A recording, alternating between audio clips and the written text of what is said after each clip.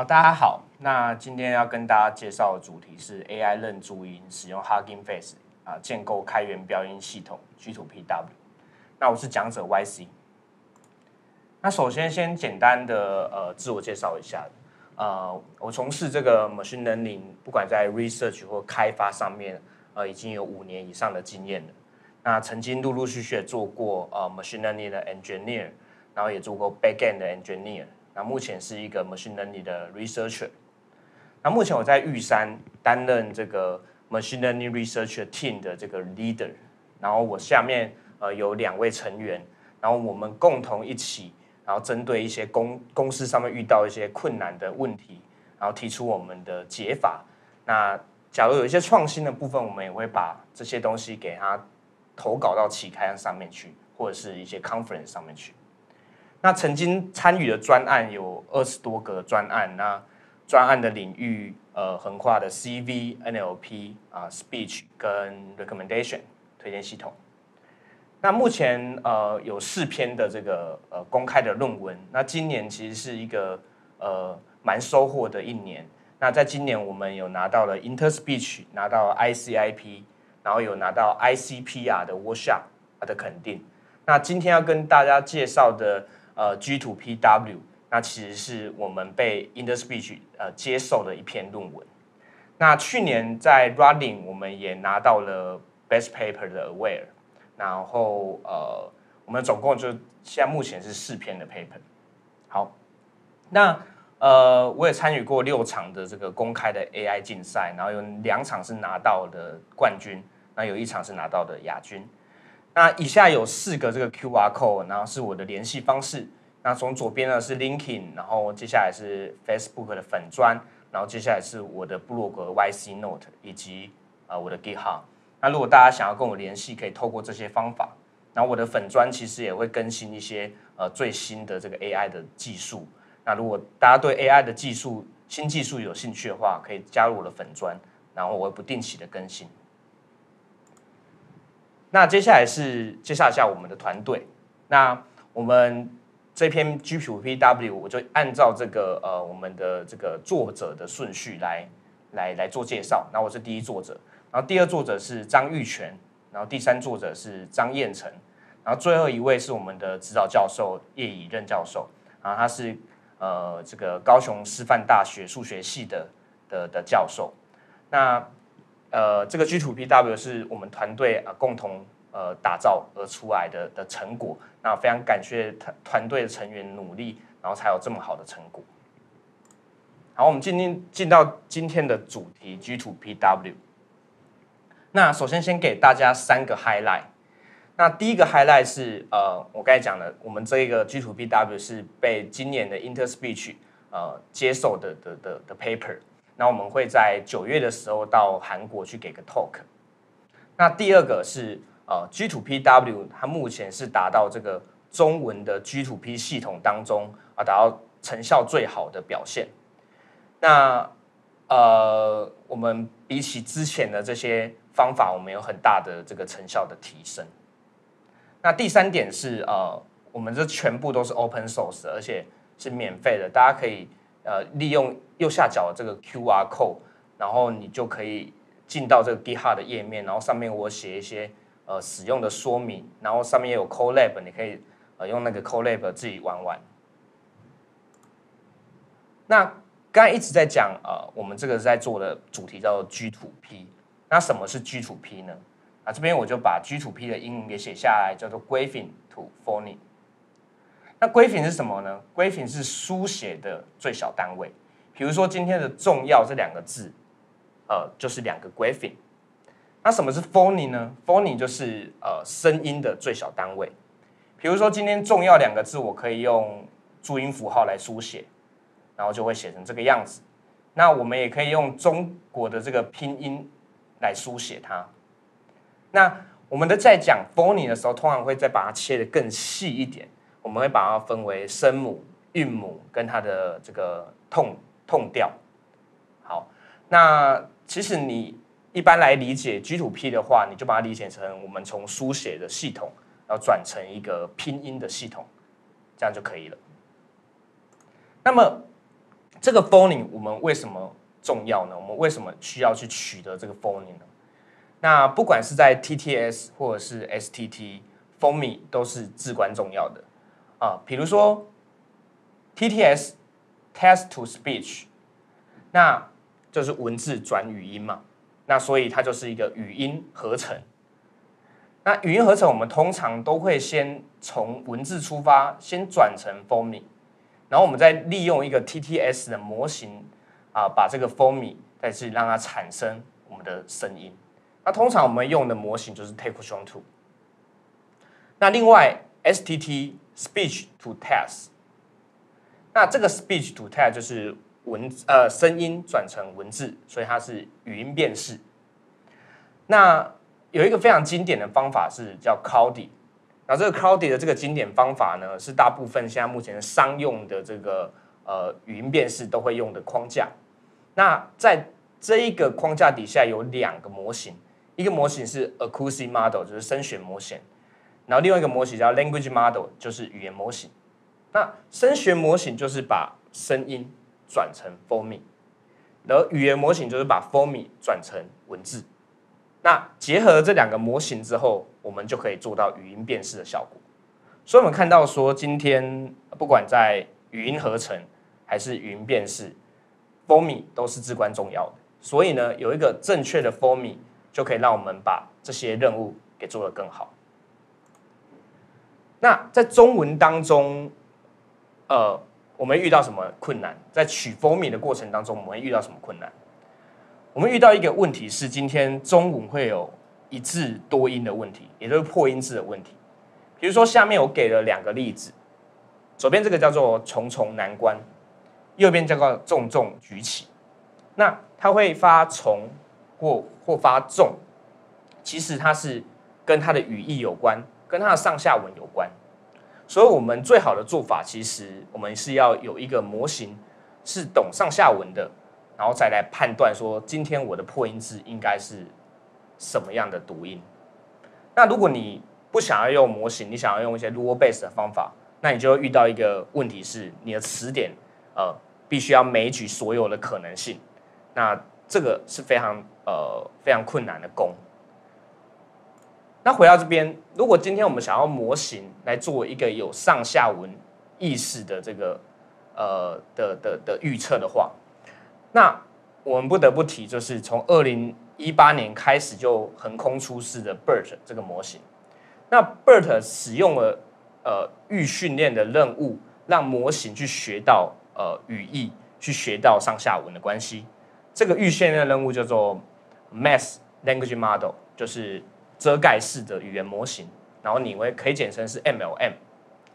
那这个 ML 怎么做呢？其实也是相当的容易的今天我给你一个句子，在这个句子当中呢，你任意的去把句子当中的一些文字给盖住，然后想办法让模型去预测这些被盖住的文字。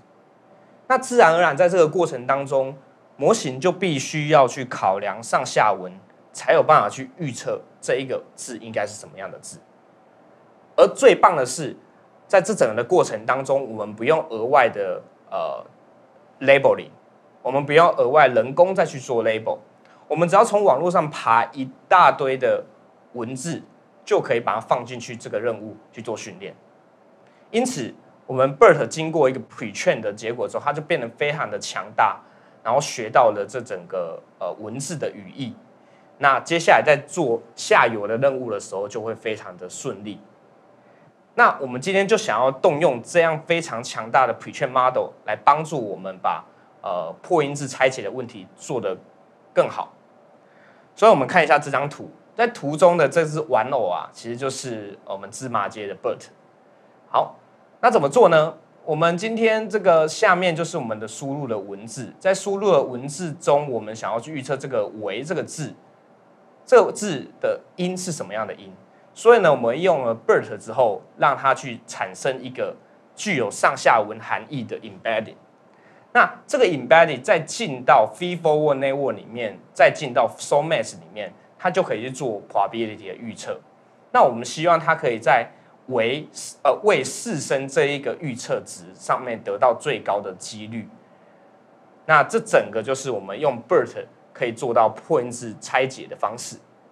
好，那基于这一个强大的工具，我们又做我们 g2pW 上面的创新。除了刚刚讲的我们需要 bert encoder 的部分以外，我们又多了3个 part。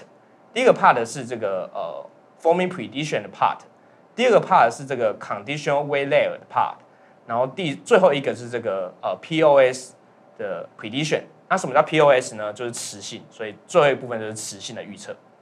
那我就带大家把整个模型先顺过一遍。好，首先一样回到这个句子。句子当中，这个为这个字是我们要预测的，我们先取出它的 embedding。那取出 embedding 之后呢，我们过一个 feed forward network， 然后再进到 weighted source 里面。这边注意哦，刚才我们讲的是 source， 这是 source 的改良版，是 weighted source。然后这个 weighted source 的 weight 要怎么来呢？这个 weight 就是从这个 conditional weight layer 来。那 conditional weight layer 参考2个资讯，一个资讯是 character 的资讯。一个资讯是词性的资讯。那 character 的资讯很好得到嘛，因为你就从文字直接抓进来就可以用了。但是词性的资讯，我们就还需要另外一个词性的预测的 module， 然后帮助我们预测出这一个词性是什么，才能放进去我们的 conditional weight layer 里面。所以整个 g2pW 的这个流程就是这么的简单。那我们来进到细节。首先，我们先看一下左上角，就是我们forming prediction 的部分。那它用的这个 weighted source， 那 weighted source 的公式在这个地方。那如果你知道 source， 你就知道说，其实，在 source 的这个在 weighted source 的 wi 或 wj 上面，我们如果让它强迫是1的话，它就会回归到 source。所以你可以说 weighted source 是一个更泛化的source。那我们为什么需要这个 weighting 呢？原因是因为今天我们预测的读音，不是所有的读音都是应该要被预测的。怎么说呢？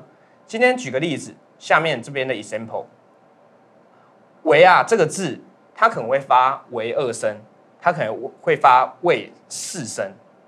那这是可能发的读音，但是藏4声它就不会是这个读音。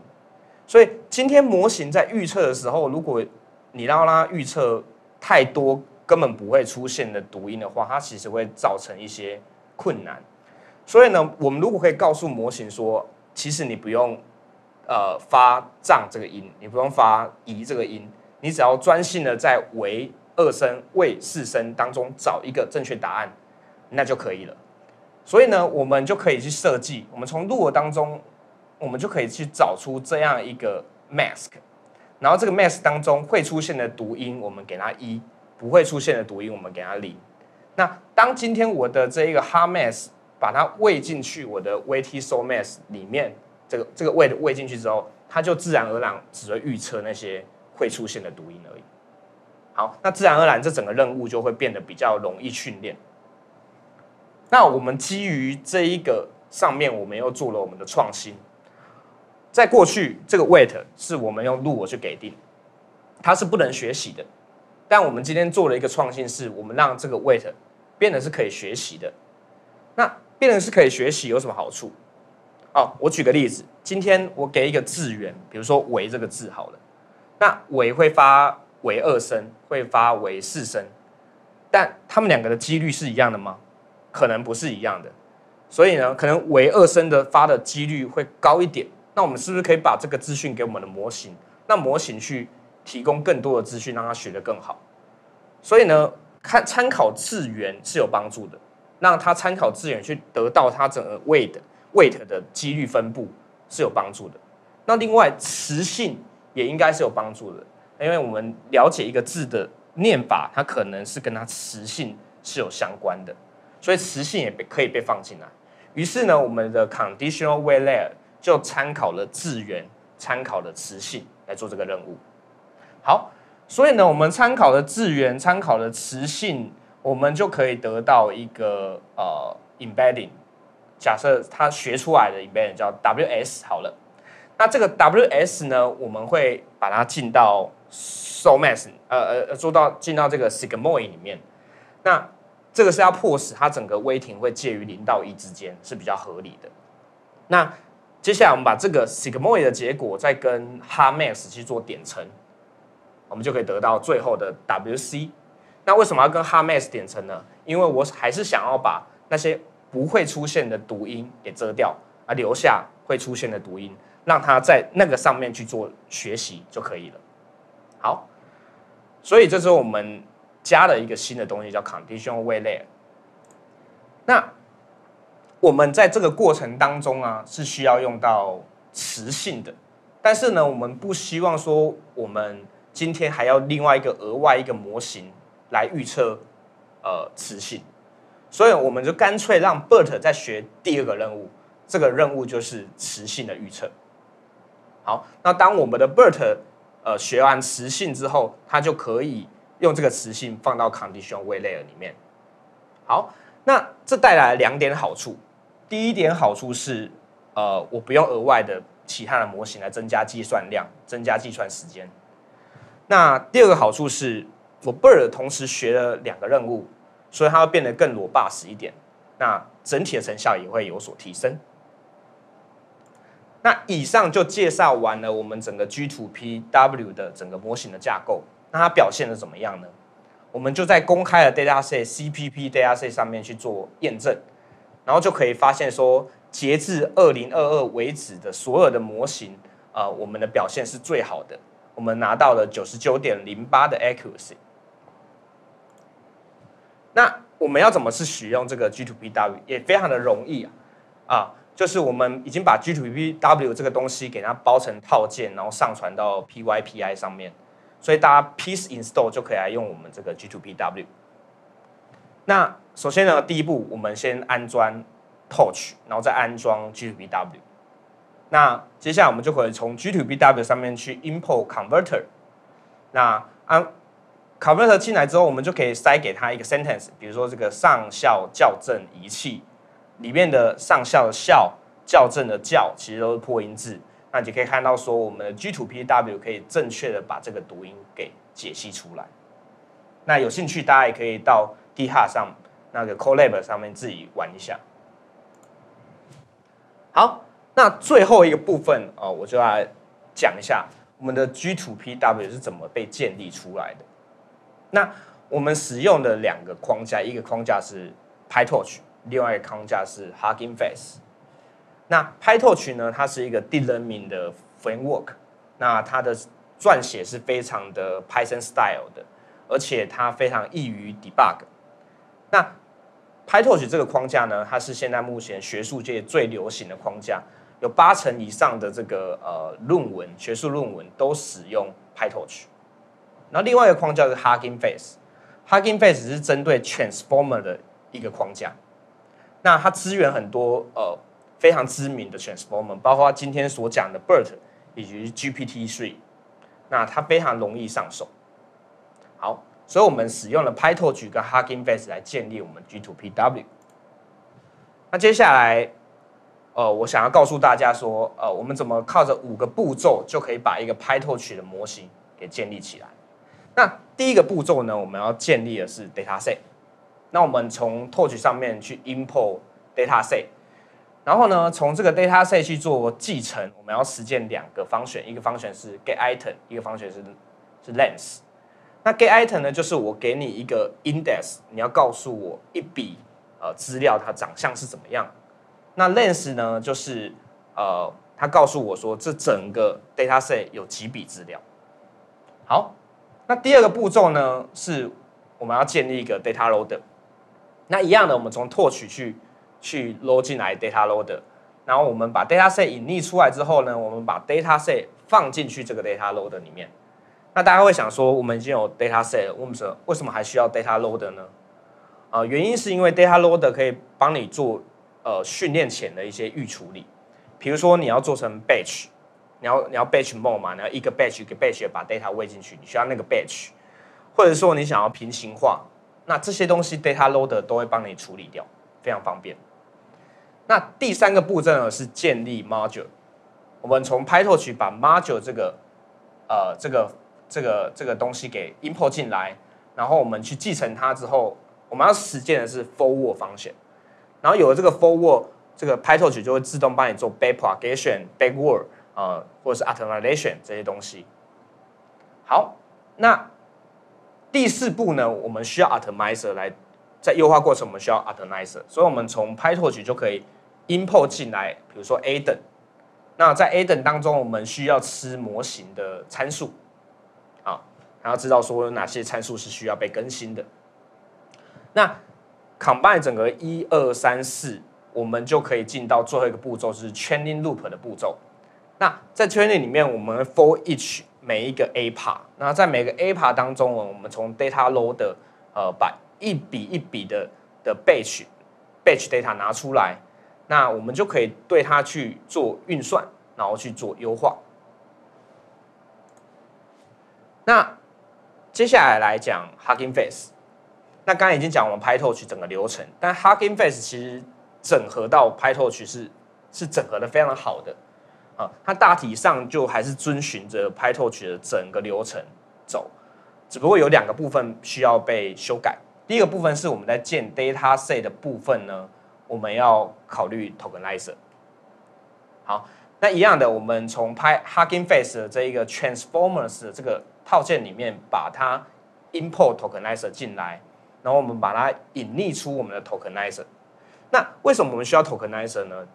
因为我们今天吃一个句子进来的时候，那个句子是由一个 character 所组成的嘛，但是我们的模型只吃数值，所以呢，我们必须把这个每个 character 把它转成数值 ID 所以呢，我们需要这个 tokenizer 的帮忙来做这个转换。所以呢，你在 get item 的时候要特别注意，里面要用我们的 tokenizer。那 tokenizer 呢，就有一步是 convert tokens to ID， 那这个 ID 就是我们模型未来要吃的格式。好，这是第一个部分。那右边呢，第2个部分是在 module 部分，我们要使用 pre-trained model。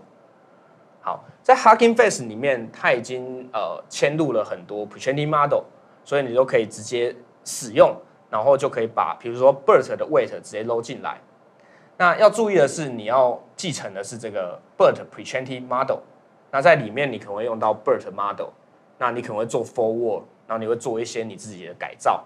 好，但这些东西我们只要靠着这个 g2pW 点 from pre-trained， 我们就可以把这里面的 bert model 给 load 进去已经 pre-train 好的 weight， 然后做下面的事情，就相当的方便。所以经过这2个步骤的改造，我们就可以把原本的 pytorch 的模型，把它加入Huggingface 的功能。那把这2个相结合在一起，我们就可以来建立我们的 g2pW 了。好，首先看一下这个黄色的字，黄色的字是我们整个程式码的结构。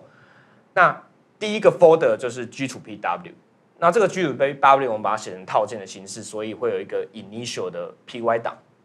那另外呢，我们有一个 API 点 py 嘛，那个东西是我们要做这个package 的 interface。那在这个 interface 里面，我们会做前处理，我会做后处理。好，那整个模型的核心是坐落在 dataset 跟 module 这2个 py 档。那我可以看到说 dataset 旁边我写就是我们要继承 dataset 这个东西，就是跟我们刚才讲的 pytorch 要继承这个 dataset 去实做。那 module 里面就是实做整个模型 g2pW。好，那下面的一个资料夹是 squeeze 就是一些我们要用到的程式码。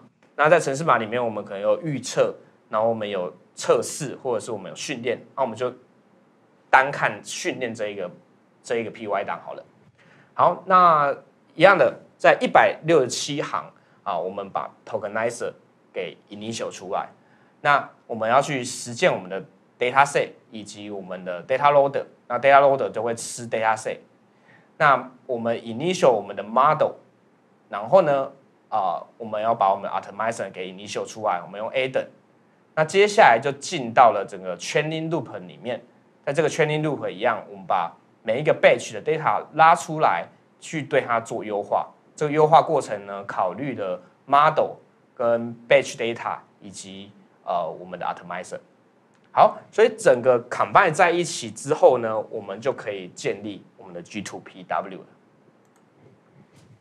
那最后给几个 conclusion。不管是在 TTS 就是语音合成 ，STT 语音辨识 ，G2P 都是一个非常重要的任务。那在中文的 G2P 里面呢，有一个很重要的问题，就是破音字拆解的问题。那我们提出我们新的 G2P 的模型叫 g2pW， 它拿到了 SOTA 的成绩比过往的方式来得好。那而且我们这些东西都是开源的。那我们使用 pytorch 跟 Huggingface 来建立 g2pW。那以下有2个这个 QR code 的连接，那左边是我 GitHub 的连接，右边是我们 paper 的连接。那如果大家对程式码有兴趣，或者是对于这个实验的细节有兴趣，都欢迎大家拿起手机来扫这2个 QR code。那以上就是我的报告内容，那谢谢大家。